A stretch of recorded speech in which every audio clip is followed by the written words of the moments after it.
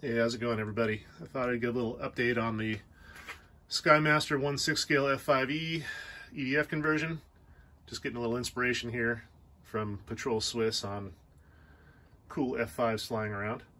So here's the bird. So over the last couple of weeks I was busy. I was actually out of town for almost a week visiting my parents, but I did get some work actually done, some CAD work done while I was up visiting them. You know how it is hanging out with the parents. It's like they wanted to sit in front of the TV a lot of the day, and I'm like, okay, I'll hang out, but I'm going to do some CAD work while we're just sitting here watching TV. So I actually redesigned the ducts. I didn't quite like how the first batch fit, and I was able to smooth out the ducting, the curves a little more, and also I didn't go quite as big on the intakes. Before I had really oversized them, like 110, 115 FSA.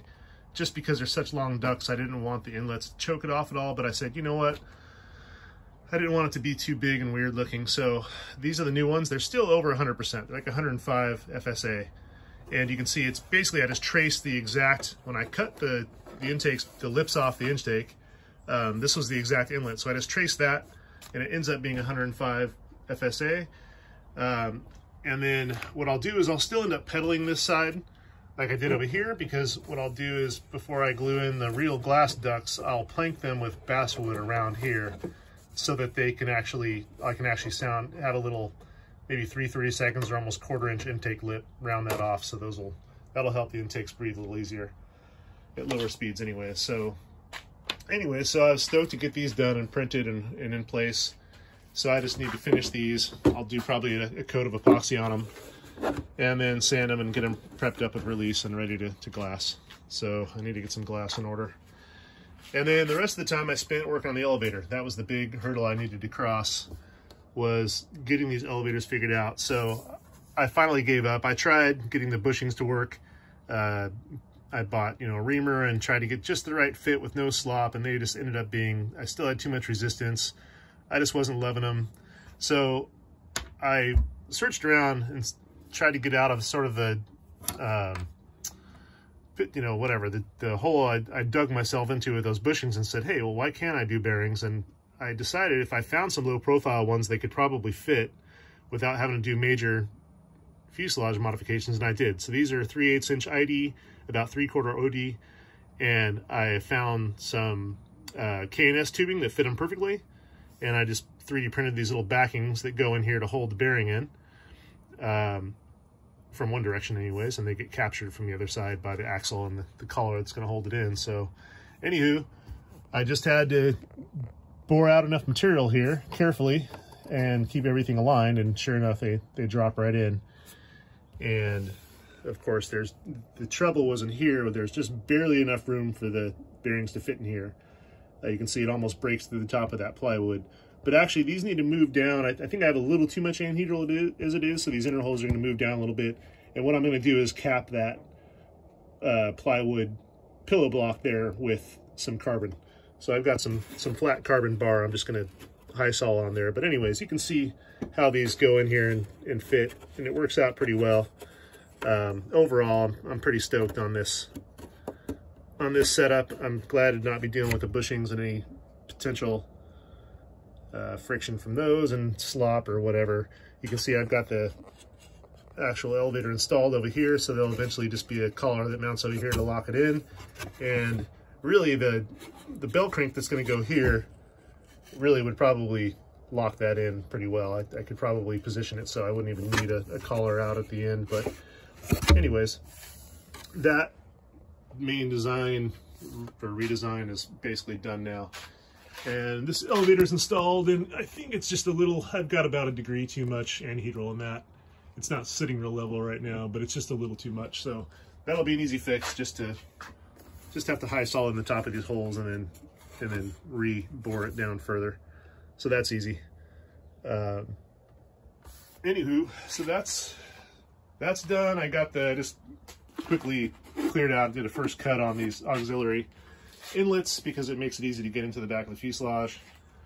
Another spot there. What else did I do? I after I cut out the big heavy 1/4 inch ply bulkheads here, I glued in these extensions out of 3/32 ply, so nice and light, but it keeps the fuselage nice and stiff back here, because this is kind of a it's a weak spot through the middle here.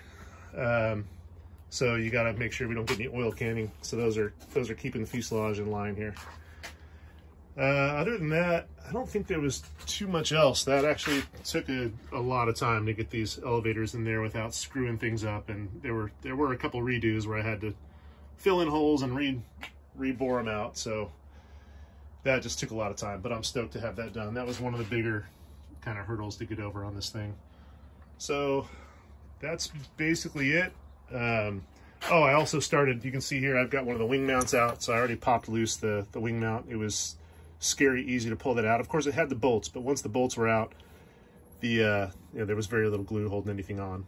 And the little bit of glue that was in the back, just when I pried those off, it just peeled the outer layer of plywood off of this super wonderful plywood they supply in Skymaster. It's basically like, I don't know what the glue they use to hold these together with. You can see where it used to be down there, but I think it's the same stuff that it goes in the back of like post-it notes is how they hold this plywood together.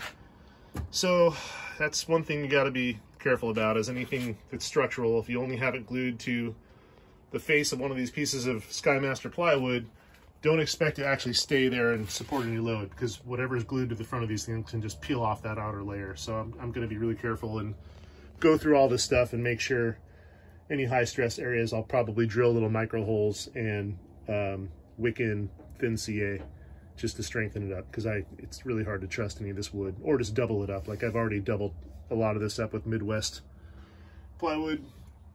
But yeah, I'm feeling good about that.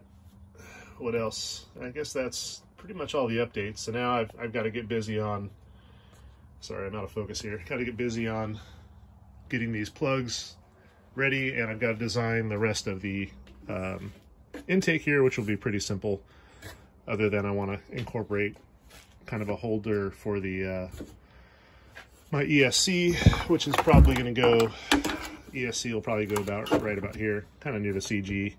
I want to keep the leads pretty short to the batteries, and it's likely that one battery will probably go here in the belly, or the, I don't know what you call this area, I guess it's the forward belly of the plane between the intakes.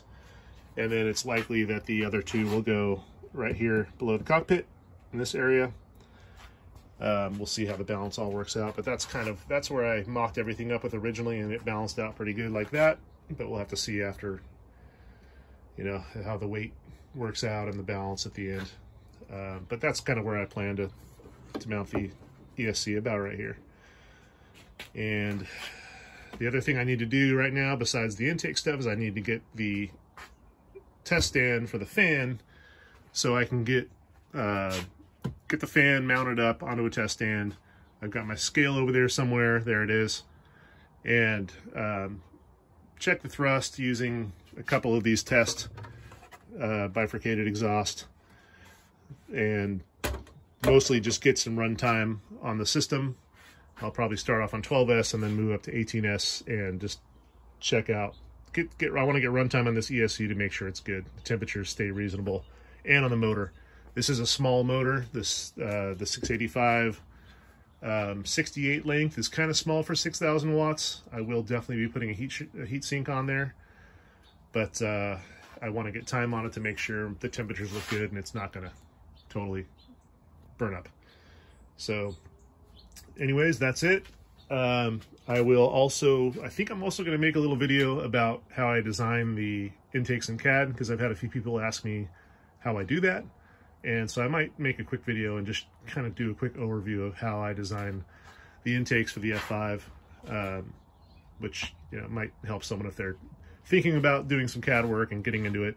It won't be like a real in-depth tutorial, but it'll just show the basic gist of it. So, all right. Well, I'm going to get back to work on this. I'll try to get another update once I get get some progress. Hopefully I'll have a test stand together by next time. So, all right, see you later.